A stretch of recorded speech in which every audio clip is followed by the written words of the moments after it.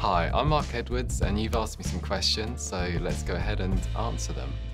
If you could choose to be one of your characters, who would it be and why? I guess it would have to be Detective Inspector Patrick Lennon, because he's definitely the coolest of the characters that I have written. I'd like to think that in an alternative universe I could be a little bit like him. Right, the next question is, which writers have been your inspiration? Well, like many writers, Stephen King was the first inspiration that I had. I started reading him when I was a teenager. Then I became a big fan of Donna Tartt when I was in my early 20s.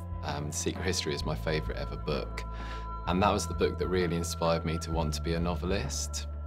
And more recently, there are lots of crime writers like Peter James, Elizabeth Haynes, and Val McDermid, who have inspired me to be a crime writer.